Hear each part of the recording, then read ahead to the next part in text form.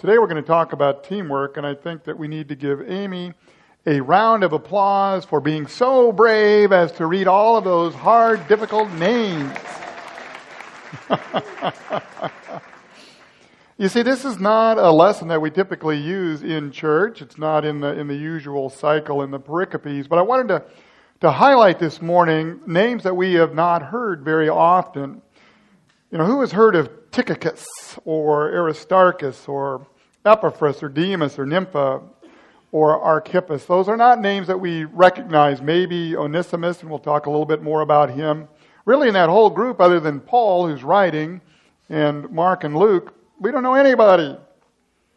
And there isn't even but one mention to Jesus himself. It's all about the team, which so often works behind the scenes. And that's what we want to talk about today, because that really is all of us.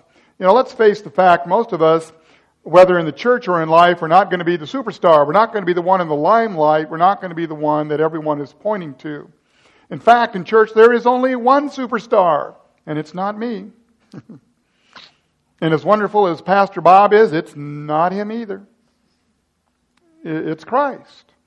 And all that we do and all that we say is all about reaching this community for Christ and for encouraging one another. So we are beginning with a man by the name of Tychicus. What do we know about old Tychicus? Not much. Not much at all. Really, the only other place that it talks about him in Scripture is in the book of Ephesians, and we're told by Paul that he's the carrier of the letter to the churches. So I guess he's a mailman.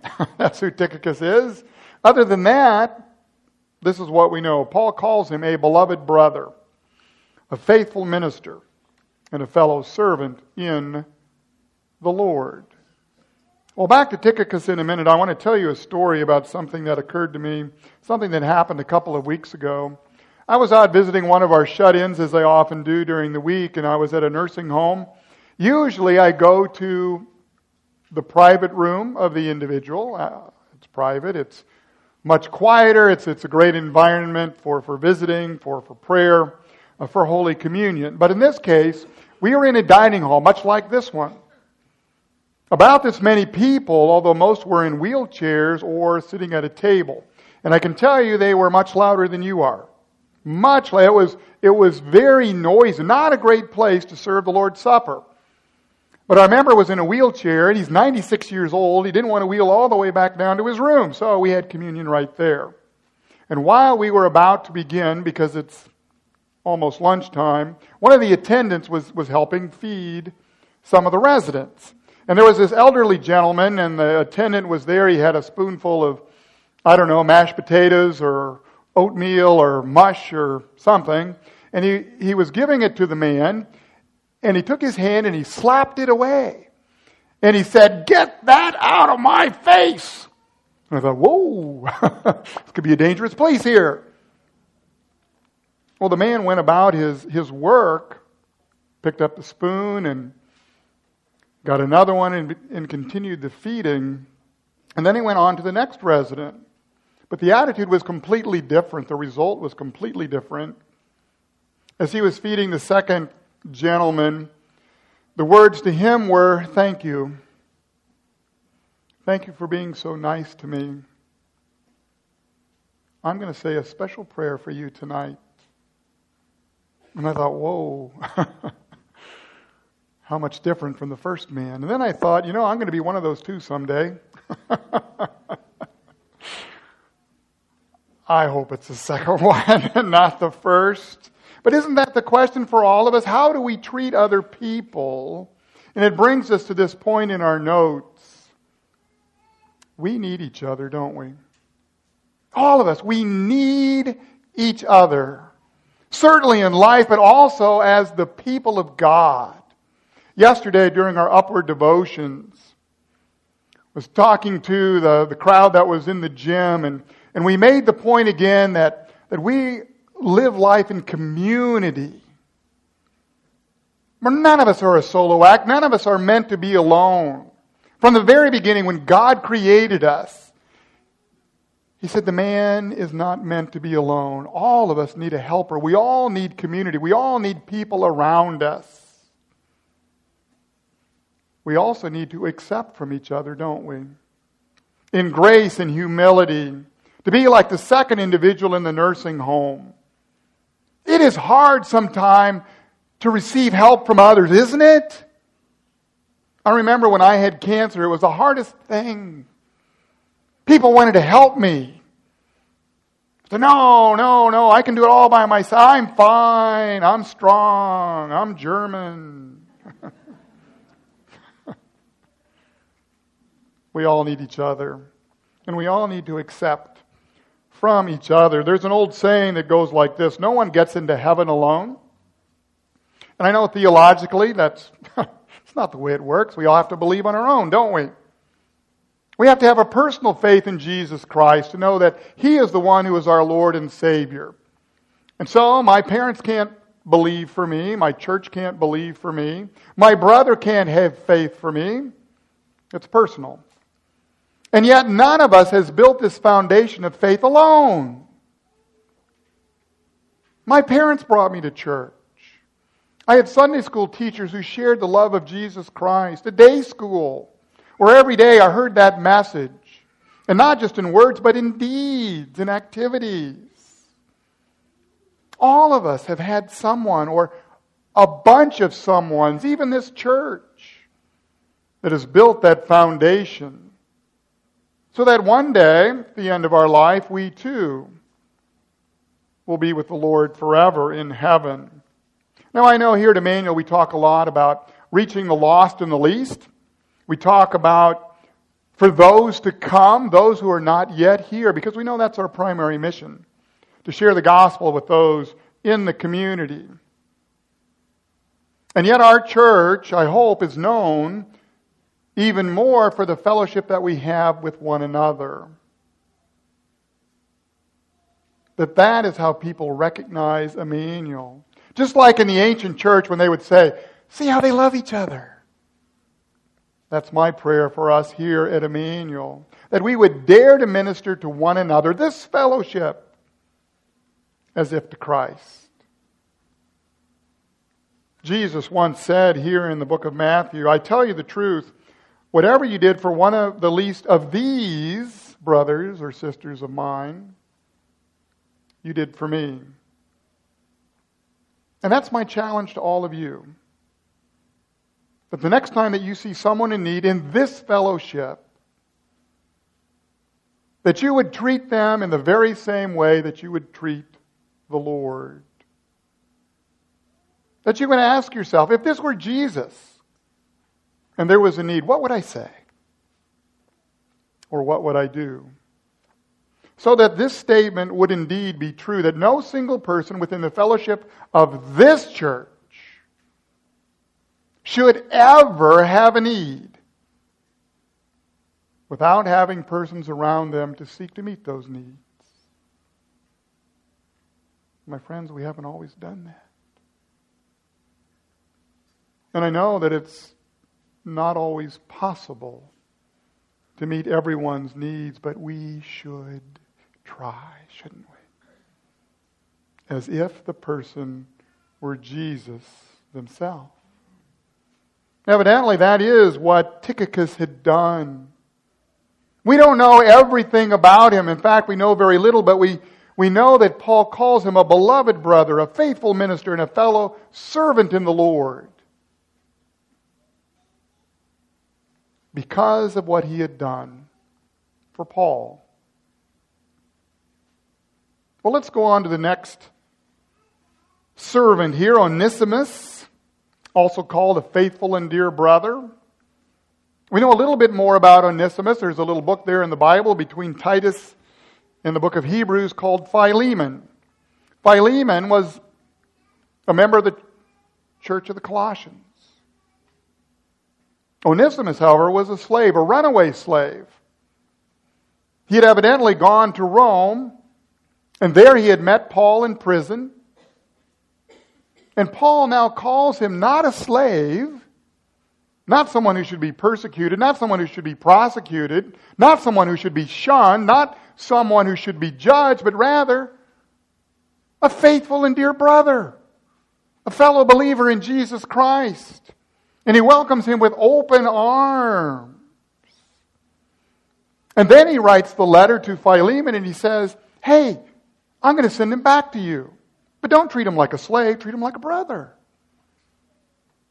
And if he has harmed you in any way whatsoever, I will pay you the restitution. Be reconciled, because that is what brothers and sisters in Christ do. And that's the church, isn't it? I mean, at our best. We are a reconciling fellowship. And there is no one out there, or no one in here that we cannot wrap our arms around. I know what's going on in our country these days. You know what's going on. All you have to do is open up your Facebook page, turn on the news, read the newspaper. Now more than ever, this country is divided. We are fractured in so many ways. Even in the church, there is division because of different opinions. My friends, this ought not to be. The church of all places should be a place to welcome, to reconcile, not to judge. Oh, judge ideas. Judge ideas through the lens of the Scripture, not through our own self-righteous opinion, not through our hypocritical views, but through the lens of the Word of God. Judge ideas, not people. Jesus said, do not judge, or you too will be judged. For in the same way you judge others, you will be judged. And with the measure you use, it will be measured to you. How many of you like to be judged? Anybody? No. We know how it hurts. We know how it feels. Just a small example, I can tell you when I was growing up, I went to a small Lutheran school. We had about 125 kids, grades 1 to 8, no kindergarten. I really miss kindergarten. In the Lutheran school, everybody got to be in the choir. And everybody. And I love to sing, but I'm not real good at it. They even let me be in the choir. But I remember one time the choir director, he was also the principal, we were standing up on the stage like this in practice, and I was singing my heart out. And he came up to me and he put his hand on my shoulder and he said, Larry, don't sing so loud. But he didn't kick me out of the choir. That's the church. That's the church. Where we have that proverbial hand on our shoulder. It's where we have the warm smile, the embrace, the hug, the open arms for no matter who we are or where we have come from or what we have done. That's the church. So ask yourself, are we here at Emmanuel, and are you personally, are you living a life of hospitality that welcomes others no matter who they are or what they look like or where they've come from or what they've done or even what their opinion is or their values? Even for those like me, who most certainly missed the mark, at least the note. That's what the church did for Onesimus, a runaway slave who at the time was ostracized as an outcast of society, but welcome in the church. Well, we have time for one more. Justice. We know absolutely nothing. Nothing. Except he's mentioned here by Paul. And isn't that amazing? I mean, we know nothing, and yet here he is in this whole litany of disciples. We don't know what he did. Maybe he came to visit Paul in prison. Maybe he's a fellow prisoner. It says that he is a member of the circumcised, which means that he's Jewish, which at the time, going to visit Paul or being a friend of Paul puts you at a lot of risk. Paul's in jail. He's going to be executed. That means you could be too. In some way or form, some fashion, he is obedient to Christ. And that's the point. We never know. We never know what obedience to Christ might mean to someone else. What it could mean to your friends, your family, this church, this community.